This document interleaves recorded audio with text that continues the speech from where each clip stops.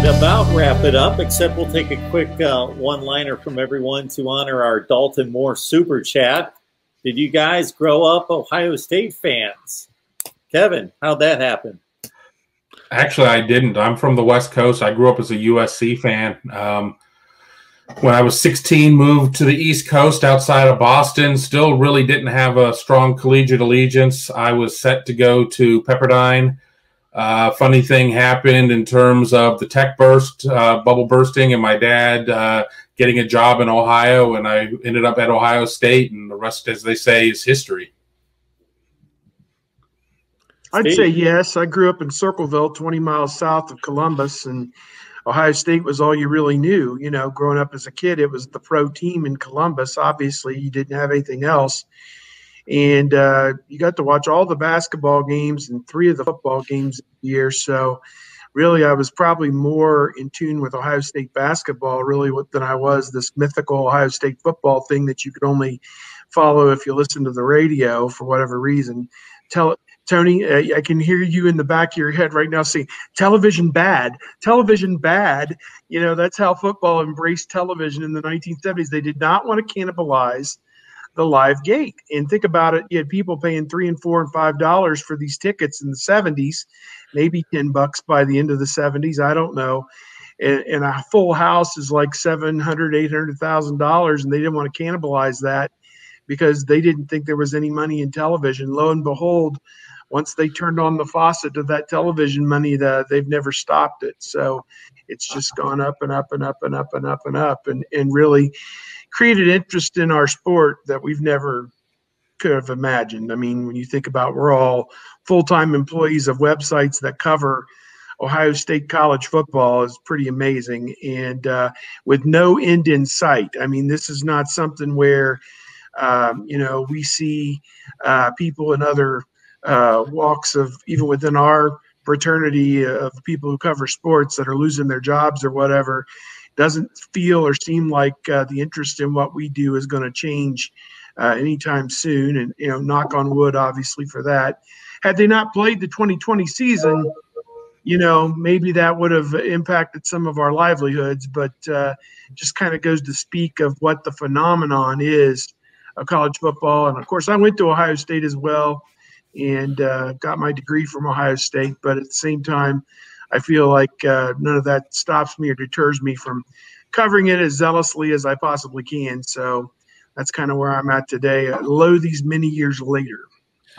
Even in the late 80s and early 90s, Ohio State football, I think, was only allowed to be on TV like 5 times. That was like a national limit because of you just didn't want to, as Steve said, didn't want to eliminate the gate or get into that. Or I think there may have also been like NCAA rules about it's unfair. And so, yeah, I grew up in Northwest Ohio and got to see much more basketball. And plus, in the 80s and 90s, the early 90s, the basketball was better than the football anyway. So that's what we gravitated to. And, I grew up with watching Dennis Hobson and then giving way to Jimmy Jackson. And those were that's a heyday of Ohio State sports for me, was watching. That was the best the Big Ten's ever been as well in basketball, in my opinion, the early 90s.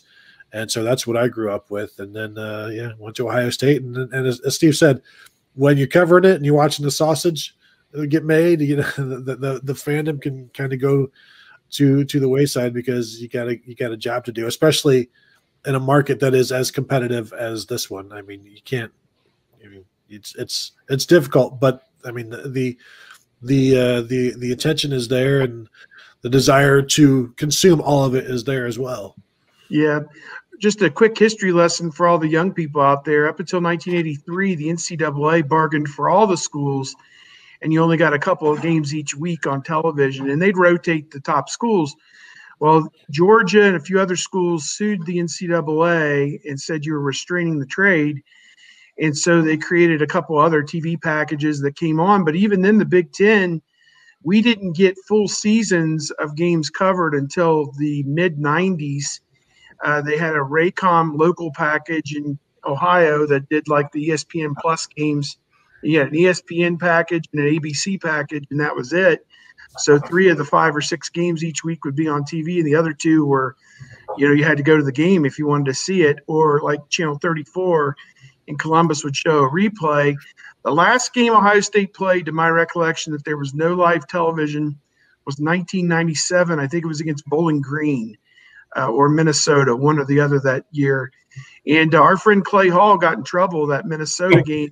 They were showing a very important Penn State Michigan game on ABC that day in the same time slot. And Channel 10 had paid the rights to the Big Ten to show a tape delay of the game at like 10 or 11 o'clock later that night. Well, Clay and his photographer were shooting highlights of the game at Minnesota as it happened, walking out into the parking lot, getting on the satellite truck, and sending them back to the studio. And during station breaks of the Penn State-Michigan game, they were showing highlights of what had just happened in the Minnesota game back in Minneapolis. And they dropped a lightning bolt on Clay's head like, "You will stop." Channel 10 saw that pop up on the screen at their studio, and they were like, "No." And you know who Clay's producer was? Killing our tape delay. You know who's Clay's producer was those days? This guy. Yeah, you were probably right in the middle of that. But I do remember that. Clay, the SID from Minnesota, came up to Clay and said, "You absolutely will stop this, or you have to leave."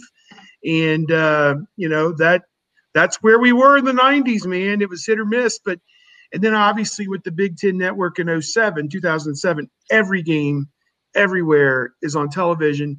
Now there's some non-conference basketball that maybe a team will go on the road and it has to be a webcast or something goofy, but ordinarily everything's on TV now.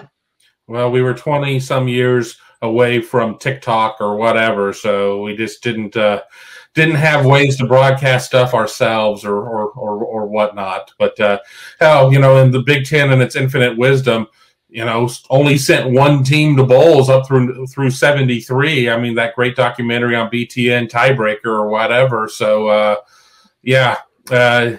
people just can't. I mean, and granted, I was 2 when all that happened, but we're only a couple generations removed from like the great, vast wasteland of broadcasting when it comes to collegiate athletics. I'm pulling up schedules as you guys are talking, because as soon as Tony mentioned that there was only about 5 games broadcast, because my recollection was, like Steve pointed out, about 3 games on, that my first recollection of Ohio State football was me shaking my fist at the TV screen at 6 years old, watching Bo Schembechler get ridden off on his players' shoulders after beating Ohio State in Columbus 22-0 in 1976. And that became my kind of my just staple move for the next 20 years, was shaking my fist within inches of the TV screen when I would get upset with somebody. So Bo Schembechler over the next 15 years became my most hated villain in sports. But it just seemed to me like in 80, 81, maybe 82, 3, 4, 5, in that range, like the floodgates just opened up with all this football. But I'm going back and looking at these schedules because I'm thinking I remember all these games, but I'm looking at them and I'm trying to, and I can recollect pretty well what games I watched on TV. And Tony, I think you're got it pretty well down to about 5 games there in the late 80s that I'm looking at and thinking at, because I get them mixed up because of what Steve talked about. I would watch them on channel 25, 29, yep, on PBS at midnight that night, and I watch all the games, but I just watched them 8 hours later. So I've got recollection of them all. It was just I watched them, with Paul Warfield doing the color analysis, 8 hours later. Well, we would watch them in up north, Northwest Ohio, would be on Bowling Green's PBS channel Sunday mornings. So we would watch that, and that's how we had to watch the Minnesota comeback, because we turned it off when it was live the day before in '88, and that was always a classic one. Yes, I know one of the ones I'll throw in early '80s. It was a Maryland-Miami game where I think Maryland came back from down 31 points. Frank Reich, I think, was the quarterback, and they beat Miami. And I'm not sure if there was live television for that or not, but USA Network, I recall, was in the college football business for a little while, and they played the replay on like Monday, and everybody had to watch the replay of that game to see how that happened, because you didn't get to see it, I guess, on Saturday. I don't know. Maybe they had their contract was we can do replays, you know, or whatever. But not sure if that was covered live or not. But I do remember that one sticking out as again. It was kind of a wild west once they got that lawsuit, and the NCAA kind of was driven into submission by its members. Had to sue the NCAA to say, look, there's TV money out there. Let us go get it. And the NCAA, you know, was a collection of the members to begin with, and they had to capitulate. I mean, the NCAA president thought he was the commissioner of college sports, and he really wasn't. And I think the guys who have come along in that job now are much more politically savvy to know that I cannot step on the toes of, you know, the Big Ten Conference, the ACC, the SEC, or I won't have this job very long. Now, whereas back then they thought they were running their own fiefdom. So, you know, it kind of, the schools grabbed, that was one of the first times the schools gathered together and grabbed control back from the NCAA and said, no, that was good in the 50s and 60s when we were building the sport. We're selling out our stadiums now. No problem. We need the TV money to pay for a new practice facility and new library and et cetera. So, yeah, that's where it came to.